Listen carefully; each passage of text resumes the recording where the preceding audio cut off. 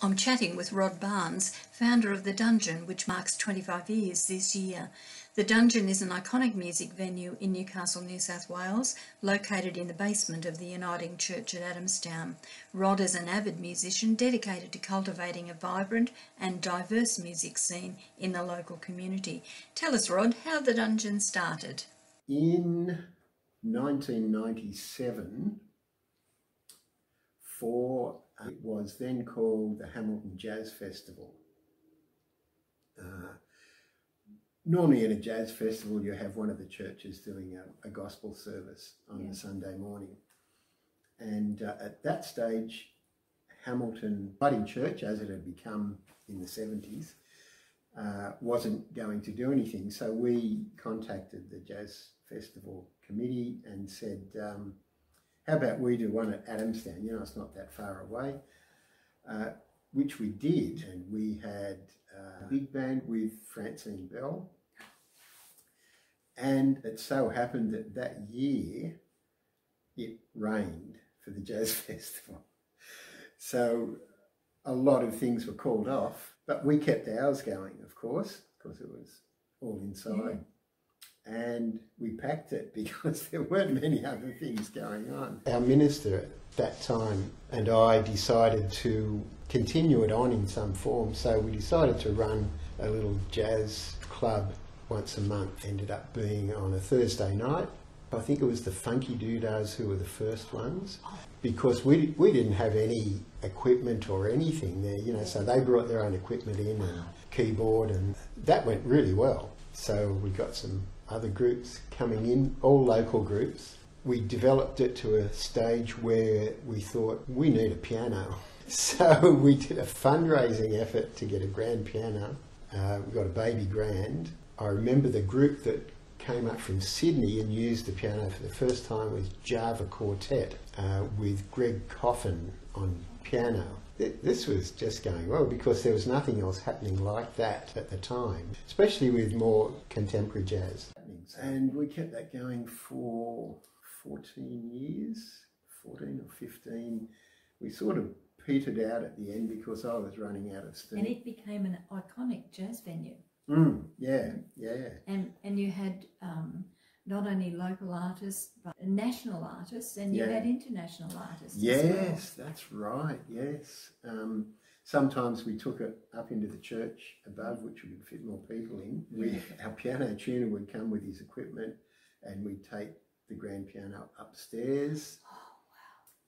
Oh wow! Put it on a trolley around the car park, and establish it up there. But yeah, we had Jeff Neve from Belgium come out with his group. I think he was there 3 times. Oh, the first time he came, we did an NBN session at the Wayne Stewart Piano Factory, as it was here at that time.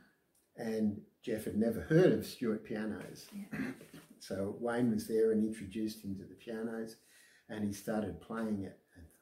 This is amazing. 2 years later, his agent rang and said, he'd like to come back, but he wants the Stewart piano.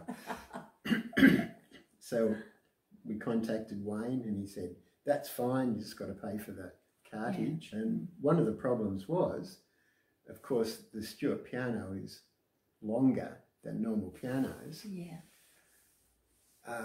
It just fitted in the doorway. And we had Luca Ciala, who's an Italian jazz violinist. He came out, and you know, quite a few others like that. So it was an amazing time. Where does your passion for music come from, Rod? My earliest memories of music, something that I just had to be part of. When I was a child, we had a lot of music in the house.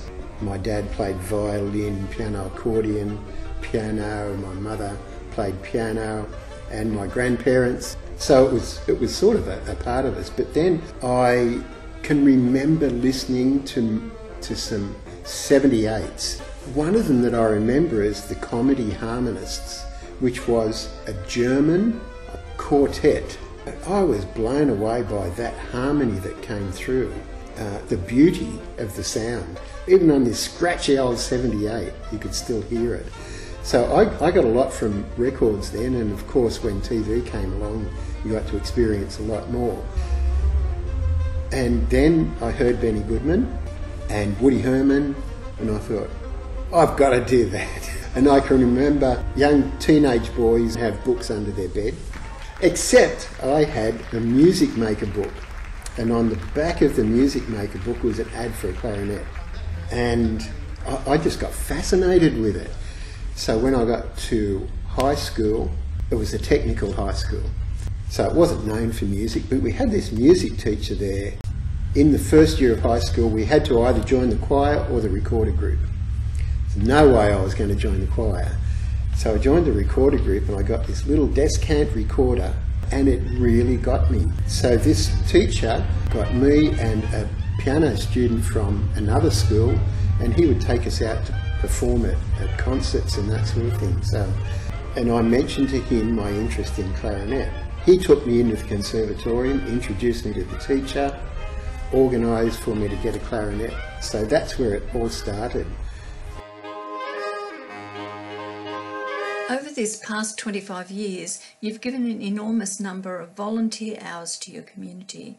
Why is the arts and music specifically so important to the community, and what do you get out of it? Music has been part of our experience, part of our psyche, right from the beginning, you know. It's something that we've needed to express. It's been part of our culture. In any culture, doesn't matter where from. I think that is one of the binding forces of our whole society. When we miss out on experiencing that, which is what's happened over the pandemic, I think we really lose a lot. I know my friends who are musicians really missed performing it, not connecting with another person in performing your music. Society as a whole loses so much, and we individuals lose so much too. I think that's why it's so important we get back to that as soon as possible, in whatever form. It's all about connection, isn't it? It is, yes. What do you get out of that? The interaction with the people. Okay. When we were running the dungeon here, we always had an interval, refreshments and that sort of thing. And some of the most interesting times were when people would come up to the window and they just talk to you about the music, or sometimes it was about how they felt themselves and what the music was doing for them. I think that's the thing, is the contact with all the people. And I think that's what I love about when we do a big band concert, having all those people there that you can talk to at interval. It's palpable, the interaction while you're playing between you and the audience. Rod, music is your passion. You direct and play in the Dungeon Big Band, the Palm Chord Orchestra, and your Sax Blue Quartet. You nurture and teach other musicians too. Can you share a couple of highlights? Can I tell you about the best time? Please. That was my next question. All right. When we started jazz at the Dungeon, as it was called then, I was still teaching music at my studio full time, and in this space, in the Dungeon, there were other groups that used it up to 2 o'clock. It was Thursday afternoons. So I used to come in at 2 o'clock, set up the whole space for that night, race home for 3:30 to teach, and teach through till 6 o'clock, grab something to eat and come up and meet the band here and set it all up. It was always pretty fraught, you know, and of course things go wrong and you've got to try and fix those. Pretty wearing. And during the performance, even though I was hearing what was going on with the groups and that sort of thing, I was always making sure that everything was working, helping get the supper ready and all of that sort of thing, and making sure the sound was working properly and that everyone was happy. There was one time when we had the Alistair Spence Trio up from Sydney. Alistair's a magnificent composer and pianist, and I found that everything was working fine, and I just went and sat down on the side and just wallowed in the music. That is the very best time that comes back to me of listening to the music. There are other times when we were performing, you know, and that's a bit different, you know, because you're working and getting the music out there. But I went home really happy that night. You experienced it as an audience? Yes, that's right. For about 5 years we ran jazz comps. Certain people would give prizes for it and that sort of thing, and we'd have maybe 4 or 5 groups of young people with their bands, and I found that really, really good. We didn't pay them, they were just coming into it for play their very best and maybe get a prize or something like that. An experience. Yeah, that's right. I know some of them have gone on to become professional musicians. It's really important to get that. So what now, Rod?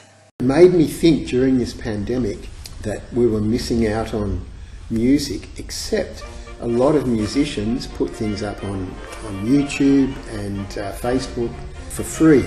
So we got back to this need to perform the music, but you're just not getting paid for it. Unfortunately, I know in Newcastle we've lost a few of the performers that we used to use in our bands, and it's going to take a while to build that up again. It is. But it's really important for us to do that. Why? I don't want to lose what we've built up over the years in terms of quality of music and commitment to it. I think we'll lose so much if we don't encourage not just younger players but performers in general of that music. We might say then, if we lose all of that you've built up over the past 25 years, we impoverish the arts experience of the next generation. Yes, I think we do. Now, we do have young musicians coming through, and quite often their music is very different to what we've done in the past, but we still lose something. What that gets me back to is experiencing those people who'd never heard a style of music before and experiencing it and seeing what they've missed out on. So I don't want anyone to miss out on what really has inspired me, without taking away from the new music that's coming through. Yeah.